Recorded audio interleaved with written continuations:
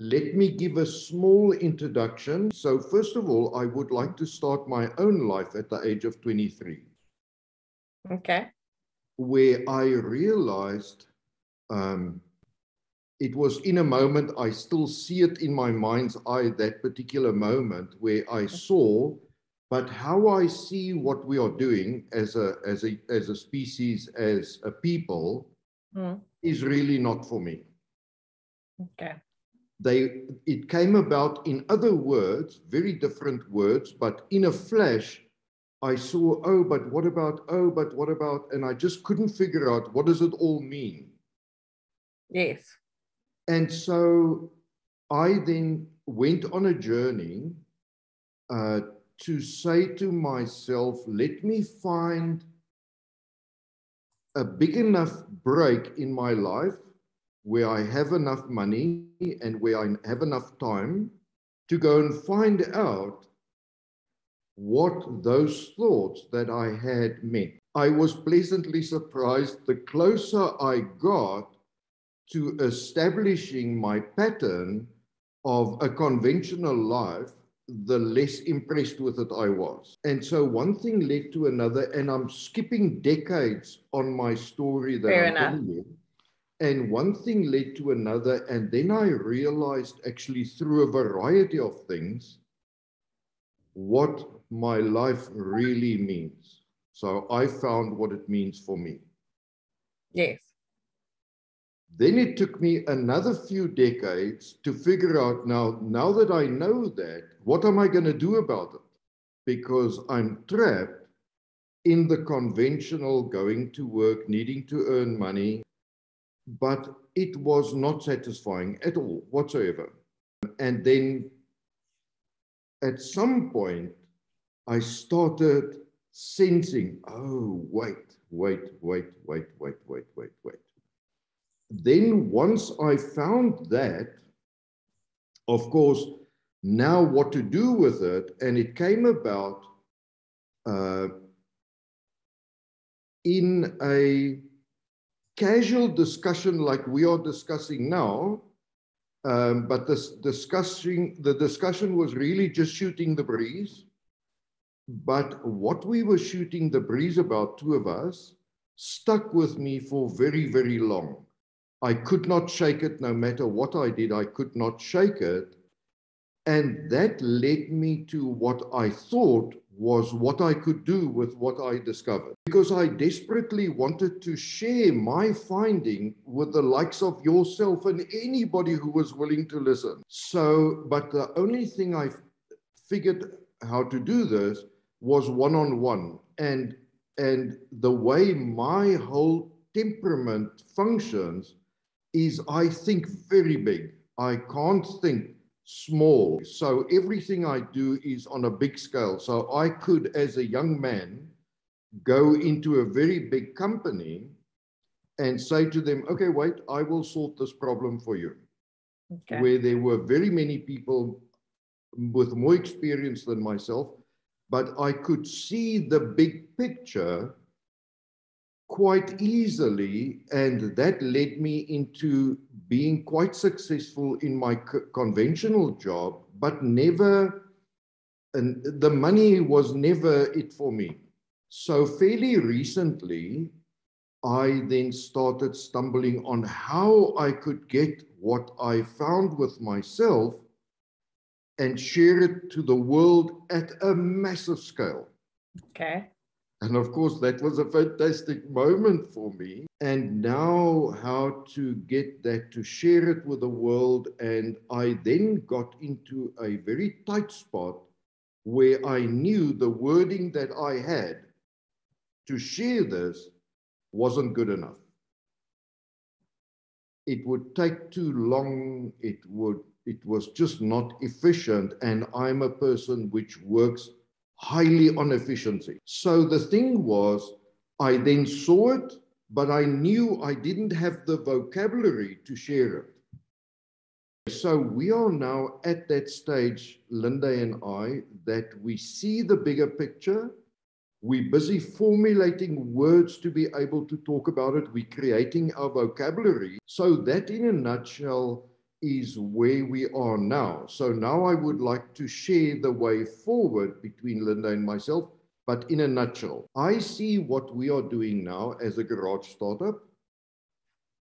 And instead of us making this or that or salad, we are creating peace. Okay. Now, I'm fairly certain that the recipe that I uncovered with my own journey is also a journey that I could then facilitate other people to walk that journey as well. And the end result of that is creating inner peace, which of course evolves into outer peace, so that we have peace as humanity. Now, where we are now is that we see with the garage startup, we've got all these grand ideas, especially from my side. Yes. No money in the bank. Yes. But as we are moving forward, we're not only creating a vocabulary, we are creating the business model, which is now, I think, neatly tied up, the financial model, which I think is neatly tied up. And now we see that the job is very, very big. You can imagine if I want to spread this message to 7 billion people, it's not a small feat. And the idea is now we're in a phase where we're looking at who does our message resonate with, to the extent that they say, okay, let me roll up my sleeves, let me come and make peace with you.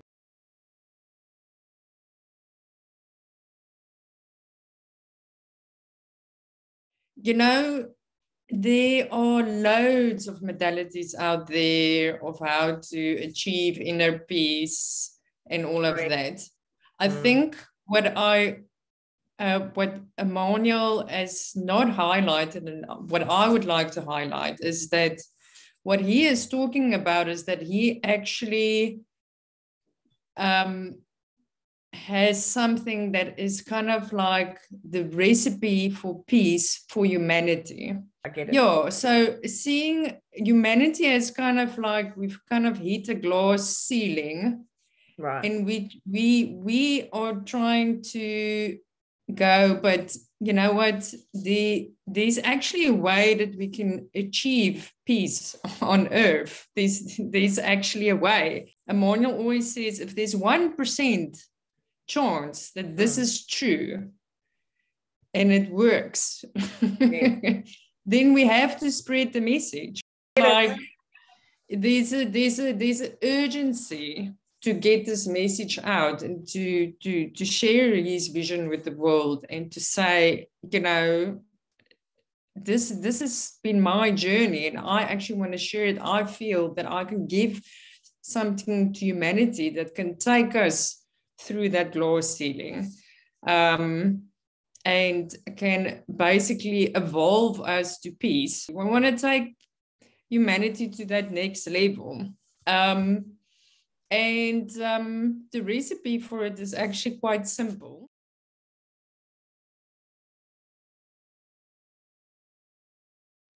If I may now say that humanity is just another project in my eyes. I saw the root cause of everything that we do to each other and to ourselves, starting with ourselves and to everyone else, and to nature, and to the sea, and the trees, and everything.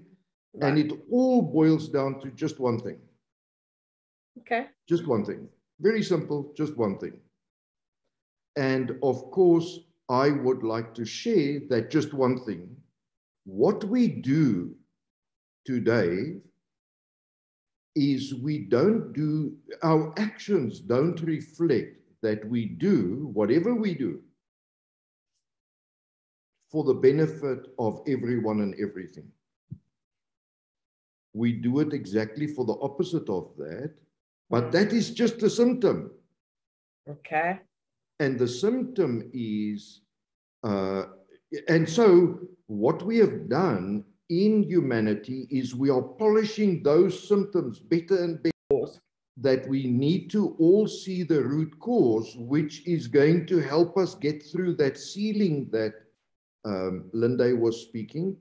Now, once we get through that ceiling, which is a very small step we need to take. Yes. And it's like this. May I share that with you? Yes, yes. Okay. So the root cause is that each and every one of us, from my stance, remember I'm generalizing and Right. I don't want to minimize anybody, but is doing everything that we are doing, everything that we do. There's not one thing that we don't do based on that. And that is to prove that we are worthy. So, and I'm making it in very, very simple terms. So we continuously do stuff, whatever that is that we do. To prove worthiness. To prove that. And of course, it's not possible to prove it because we are worthy. That's the beauty of it. We are worthy. And I want to awaken people to see that they are worthy as they are. They are beautiful. So because of that, and because I need to fill that void, but please remember, I'm saying that void does not exist in anybody. Okay. It does not. It's a self-imposed void. Now, that in itself is also something very beautiful and unique. So it's a self-imposed void, which I try and fill, and I try and fill it not by blossoming myself, but by taking. Whatever I can do, I'm going to take. I'm going to take, I'm going to take, I'm going to take. I'm even going to take the Amazon. I'm even going to spoil the sea. I don't care. Whatever I take, I have to fill that void. Now, what's beautiful about this is that void, first of all, is not real. Number two, that void is self-imposed. And consequently, we, each one of us, I can't do it for you. Nobody can do it for somebody else. But we are each able to recognize that and then stop with it. Yeah. But that's very easy to say, very difficult to do. However, and once you do it, from all the time and money that I spent to then find out, well, how do I do it? From needing to survive in this life, but yet also switching or balancing that with how I sustain myself.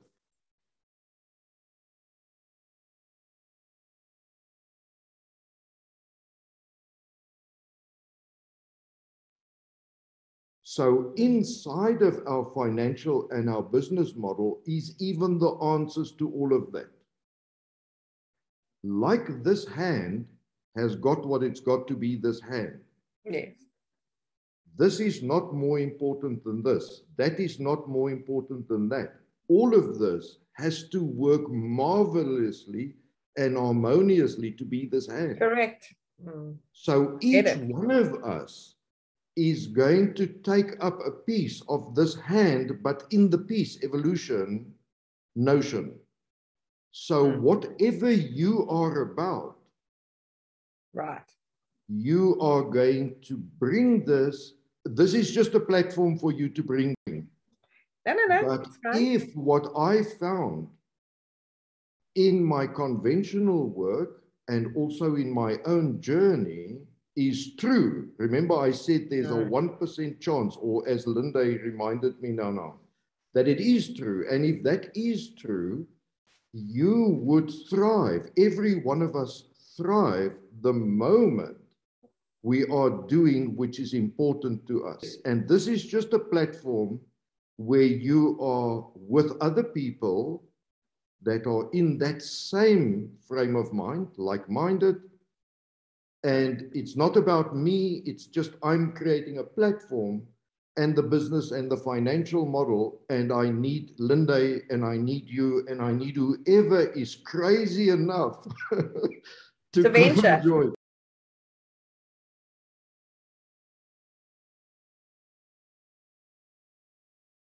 Okay. So holacracy, as I understand it, is a self-governing organization. Mhm. So like Emmanuel said, you come in and you energize whatever role you energize within that organization, and you autonomous in that role. Yes. So you don't have a hierarchy of someone telling you what to do, but Mhm. you bring your skill and your temperament and everything that you do well or like Yes. doing Yes. to the table. Yes, so the bottom line is when I discovered holacracy, I realized that it speaks very nicely to because I can't see that peace and I'm not that type of a person in any case, where I want to be somebody's boss. Mm. And where that person needs to be bossed, or when they need to do something in their role, that they need to go somewhere to get an answer. I say, make your own choices, fumble, stumble, fall around until you settle into your role.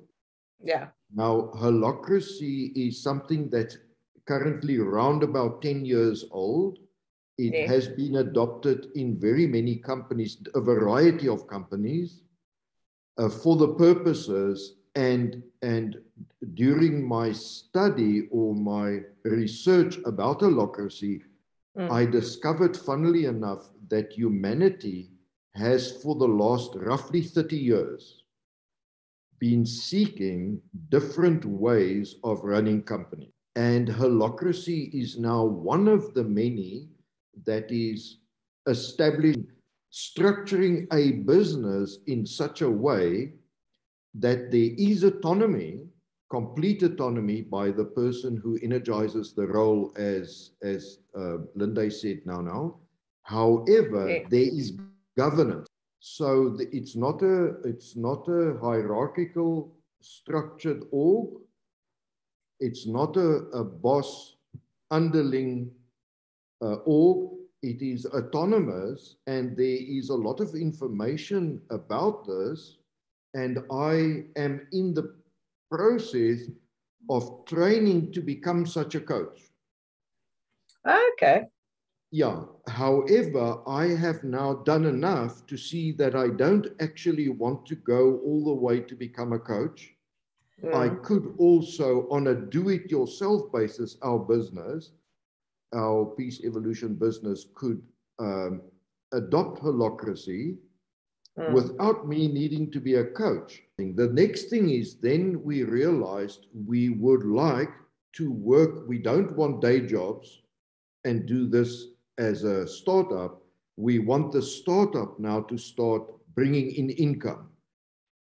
Yeah, so it works like this. So this is where we're going to go public and really start making an income. But let's say for now, there is an offering, it has a chance, and we're going to earn big bucks. And that's not what it's about, but we also need to live. Correct. So to get there, it became very evident her and I could not do that unless we want to wait another few decades. So what we did was we pulled that back and said, okay, let's see. Her and I are still going to do it on our own because nobody might join us. So please just keep in mind, and this is also one of the foundations of holacracy, while you haven't got the people, you still get on doing the work. Okay. But if you have the money or somebody and you're able to fill the role, then the load is lightened. So we want to go to the market with a product, and the product is to elicit people who are also looking for something that they want to do with their lives, but they don't know what that is. Coaching. There's also a whole thing about how I feel we need to structure the product range to get to the millions of people we need to get to. So that means we could, instead of it being in 2 decades where we have an income, we could, in 2 or 3 or 4 months, have an income. Okay. But how we work it is that everybody who joins earns equally. Mm. So if we earn $100, we split it 3 ways, or 2 ways, or 4 ways. Okay. So that means we have a very clear path. Mm.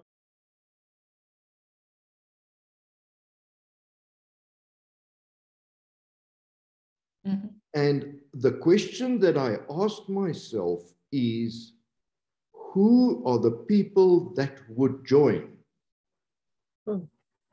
Good I question. asked that as an abstract. And so Lindè and I have also discussed divine intervention, and surely it can't be incidental and so on. But my view is that people, the ones that would be joining us, Lindè, and I've not shared this with you either, is incidentally, but I would like to fetch the story somewhere else. Nature is self-healing. If I cut myself here, nature is going to heal this. If I break my arm, nature is going to heal this. But here comes a very interesting point. But if it's badly broken and it's skew, the healing would take place skew. Mm. And humanity in the physical form, in the form of doctors, have realized this and said, wait, let us just break it and straighten it and then cast it so that it could heal properly through nature. Now, if I take that a little step further, we are also part of nature. We are not separate from nature. We are nature. So the people who are going to join, Lindè, would be people that are at a point in their lives where they see some form of healing needing to take place, even if it's inside them, but also external to them. And saying, oh, but who are those people going to be? I sense that it is somebody, of course, in a conventional position or no position, but they would also be part of something that needs healing beyond their own healing. Okay, so the long and the short of the story is we've got a plan. I can't wait for 20 years. So by creating by going to market, we are creating the opportunity to get people who want to stop in their own lives the feeling that something is missing. That's number one. Number two, they might even turn around and say to us, well, how do I recognize my purpose? I would then assist them in a training course, which we would, of course, sell. And everybody who participates earns from that as a collective income. And the big thing I think that's going to do is bring the confidence of not just slogging away day after day, week after week, month after month, but we can see that we've achieved something, even though it's very small.